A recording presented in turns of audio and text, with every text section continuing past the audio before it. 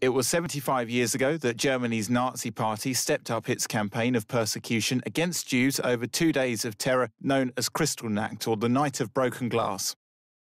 Commemorations are being held globally to mark the coordinated attacks in Germany and Austria by the Nazis' paramilitary wing and non-Jews. Synagogues were torched, businesses looted, and over 30,000 Jews were arrested for deportation to concentration camps. The persecution of Jews started in Germany in 1933, but Kristallnacht is seen as the event which intensified the violence which eventually led to the Holocaust. Survivors remember the time when the Nazis rose to power in the 1930s. One survivor, 89-year-old Shlomo Walkowicz, a Polish-born Jew, fled Germany occupation and went to live in the town of Zolochiv in current western Ukraine.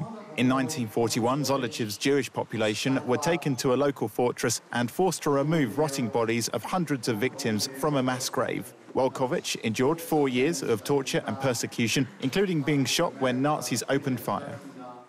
He says he had no time to be scared. The thought of what could happen next preoccupied him. After the war, it took time for him to realize what happened here and there.